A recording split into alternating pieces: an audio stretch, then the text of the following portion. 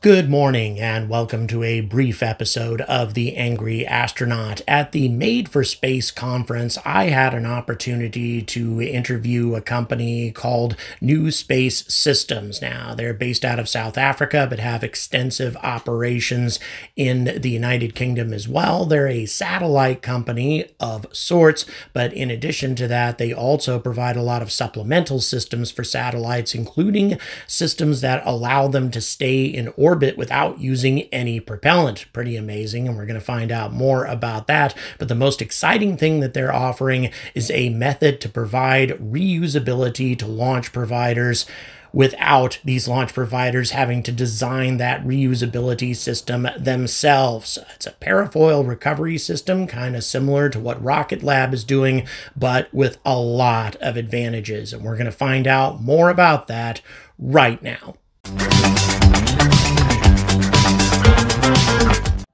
All right, guys, we are here with New Space Systems today. Sir, would you be so kind as to introduce yourself to the viewers? Okay. I'm John Moth. I'm Managing Director of New Space Systems in the UK. New Space Systems now are a worldwide organization, and mainly we supply attitude control systems for satellites. The UK specializes in special projects, if you like, and one of the special projects that we've got on the go at the moment is what we're calling Glide 2.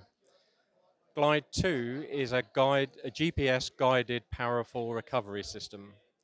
That means that what we're able to do is to recover first stage rockets, capsules, high altitude balloon experiments, all with a guided parafoil. The advantage in that is that we hit certain waypoints on the way down, and we can offer the payload up for a mid-air retrieval, for instance, with a helicopter. We're able to land accurately on land, or we can land very accurately, let's say, very close to a ship on the ocean. So this, I'm sorry to cut you off. This sounds very similar to what Rocket Lab is doing with their parafoil recovery. Other companies are talking about this as well. What's the maximum payload capability of this parafoil system, and also what kind of advantages does it have? Yep. Currently, the maximum payload that we are looking at 2,500 kilograms, which is quite good because that puts it into the capsule recovery. Capsule obviously being probably the heaviest payload that we might want to recover. Yes, Rocket Labs are doing a very similar thing. They are offering their system up for mid-air retrieval using a helicopter. They've had mixed success, I think it's true to say. But we would like to talk to them. It may be that longer term we could have some sort of partnership with them or other companies that are doing that same sort of technology. But one of the things we are finding very interesting, and we've had a lot of interest in this, is the high altitude balloon. The high altitude balloon actually goes up to near space. So you're still subject to the environmental conditions of space, so very low temperatures, almost vacuum type environment. And a lot of people like to do experiments at that altitude. Um, but what we can do, what we can offer, is to put Glide 2 on the system, and then when the experiment's finished, and bearing in mind that some of these payloads can be worth anything up to about 5 million euros, we can actually very neatly, very softly recover and land the payload. So we come down from the high altitude, we deployed Glide 2, it comes down in a guided fashion in that we hit waypoints on the way down. We get down to pretty much landing, and then what we do is we go into the wind and flare the powerful, just as you might see people when they're paragliding, they do exactly the same thing. They land into the wind, they flare their parafoil, and they can almost land walking. And that's the same sort of principle that we operate. So yeah, that's what you're telling me then is this can handle sea landings as well as on land.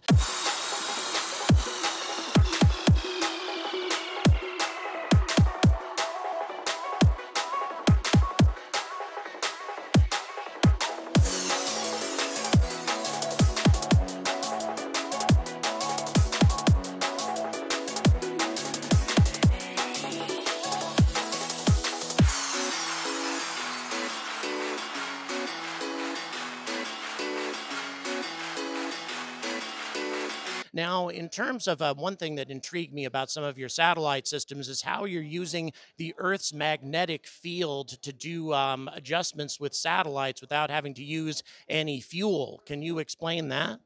Yeah. Okay. We don't use any fuel. We obviously use power. So what we have are magnetorquer rods that, when they're powered, they interact with the Earth's magnetic field and produce their own magnetic field and align themselves to that field, which means that if you have three in three different axes of the satellite, then you can move the satellite slowly, but you can move the satellite into position. Adjacent to those magnetorquer rods, we also have reaction wheels. And reaction wheels have a rotating brass mass inside them.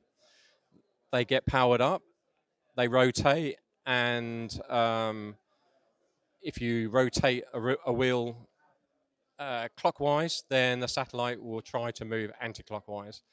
Again, you have three wheels, one on each axis, and you can pretty much, again, move the satellite to a position using the reaction wheels. So this you have a lot of customers, I understand now. I mean, the obviously I don't think the parafoil thing is in use currently, but I mean, how many customers do you have worldwide for your various products? We have customers on all continents now. We have a lot of customers in the States. We have customers in Australia, in yeah, just about everywhere really. Fantastic. And so this is UK industry. From what you were telling me, it's manufactured in South Africa, but a lot of the work is done here as well. Can you explain that process? Yeah, sure. The parent company, if you like, is based in Cape Town, based in the Western Cape. They have down there a facility that is second to none. It's fantastic clean rooms. We build all our products in clean rooms, and we use European Space Agency qualified technicians to build the products. We have also now, because we're getting involved in constellations of satellites, the problem is the numbers are going up, and you can't just keep throwing people at numbers.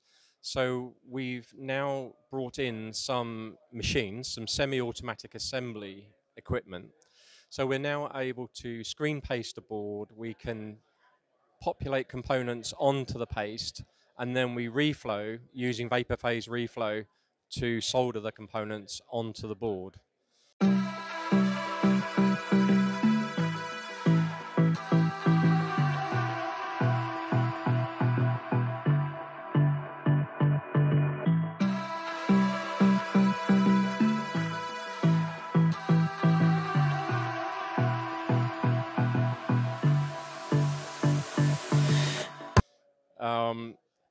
In that way, we are able to increase our volume quite substantially to cope with the incoming orders of hundreds and sometimes thousands of standard products that we're having to produce.